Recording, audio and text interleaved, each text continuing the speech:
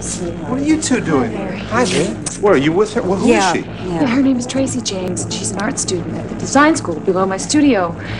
Yeah, she was adjusting a light fixture up on a big high ladder, and she lost her balance and she fell. She's having a lot of trouble breathing, and she's in a lot of pain. Larry, what do you think it could be? Well, we don't know yet until we examine her. God, I feel so guilty. Well, wait a minute, Delilah. Why? What have you got to do with this?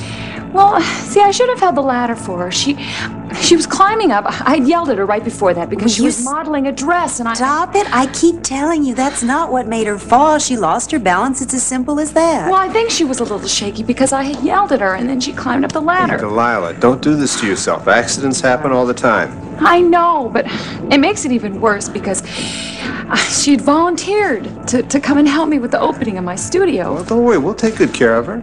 Listen, I know she doesn't have any money. I'm sure she doesn't. So bill any of the costs to me. Don't worry. It's the least I could do. Thank you very much, and we'll take care of that. How about you? You're all right? Fine. You're not fine. hurt? No problem. Well, I just feel a little shaky, but thanks, Laurel, for being with me. Sure. I really appreciate it. You'll be fine. Keep an eye on her. Okay. I'll see you in a few minutes. Thank you, Larry.